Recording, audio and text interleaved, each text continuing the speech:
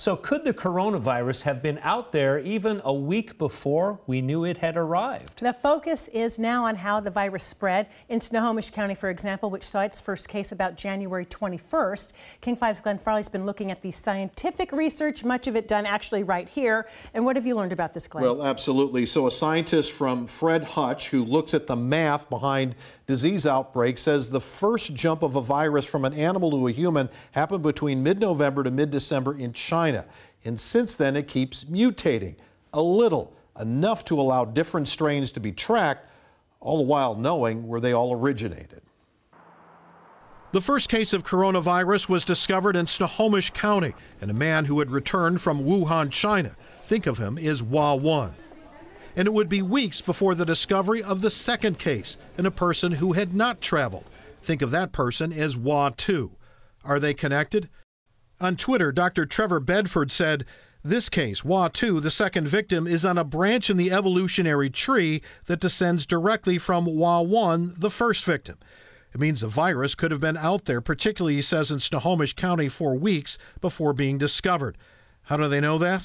And so something that I've been working on then is using genetic sequencing, I and others in the field, to reconstruct pathogen spread.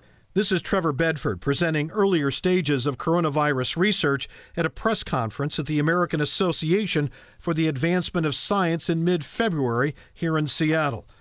The presentation, that of a global collaboration captured in these animations by NextStrain and GIS-AID, and you can see the spread of the disease to the U.S. and even around the world. And then we start to see exports from Wuhan to kind of far-flung places in the world, which are all these different colors. And we can kind of chart this out on a map then, because we know this genome is connected to this genome by these mutations, and we can learn about these kind of transmission links. In his analysis, Bedford tweets that there could be several hundred cases in Washington.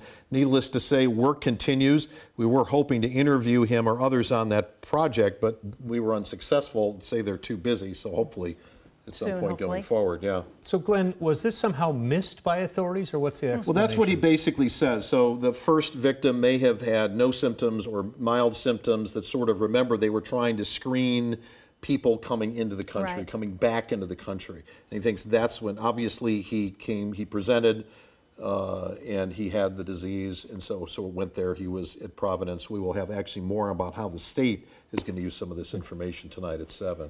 And then the research is fascinating. How soon did they start researching coronavirus right here? Well, they've been researching it all along. I mean, he talks in his AAAS meeting about looking at other diseases, you know, Ebolas and things like that. So before. Right from the first case in China? So when it first started showing up, and he's written blogs and everything else, I mean, it's fascinating stuff. So he was looking at this all along, and they get data out of China, and they've been able to build on that data. But like I said, these organizations that put together those maps appear to be a global organizations. So they are people from all of these countries, all over the U.S., different universities, different medical networking, and so you've got sort of a group think going on, and you click on one of these leads in there, and it will say, for example, I clicked on one for a victim in Wisconsin, Illinois, Texas, California, all these other states who are starting to see this stuff pop up. And we're hearing it could be until next year before a vaccine is available? That's what we keep hearing, but I think there's a lot more to come on that. Okay. Yeah. Thanks. Thank you.